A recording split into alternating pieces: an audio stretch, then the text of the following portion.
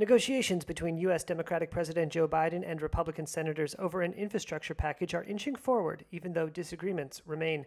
Republican Senator Shelley Moore Capito told Fox News Sunday, quote, "I think we can get to real compromise, absolutely, because we're both still in the game." Capito leads a group of 6 Republicans who have been in regular contact with the White House.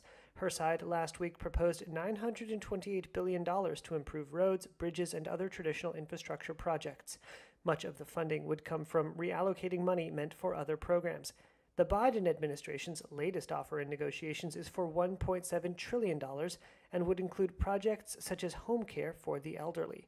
Transportation Secretary Pete Buttigieg described negotiations to ABC's This Week, saying, quote, "There's movement in the right direction, but a lot of concerns.